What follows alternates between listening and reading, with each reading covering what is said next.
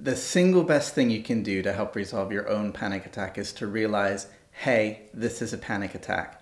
And what that does is it kind of makes the panic attack something that's just a little bit over here. It's not I'm dying or something awful's going to happen to me. It's I'm having a panic attack. Once you make that separation, you kind of have a choice. You can work yourself up or you can work yourself down. And what we want to do is work ourselves down. And how do we do that?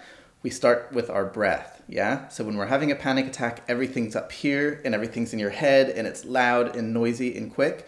We want to slow it all down. So that's when we start to breathe very deeply through our nose. We take a big breath, hold it in for just a second and exhale it. And you want to make sure that breath is coming from your belly. And there's a really interesting physical thing that happens here, because when we start to panic and we breathe shallowly, it means we're not getting enough oxygen into our blood. So that actually chemically makes us more anxious. So we want to just, it's like we want to medicate ourselves with oxygen and slow everything down.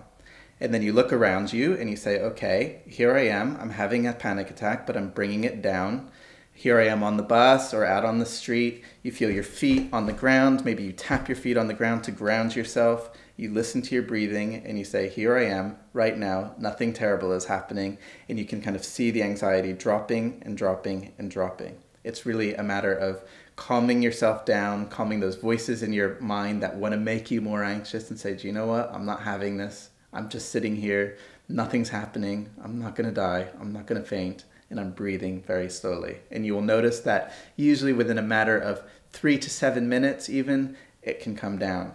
And during that 3 to 7 minutes, you can actually cope with those feelings more than you think you can. It's just feeling really uncomfortable. So you say, okay, I'm uncomfortable now. In 3 minutes, I'm going to be feeling better. And in 10 minutes, it's going to be like, this never happened.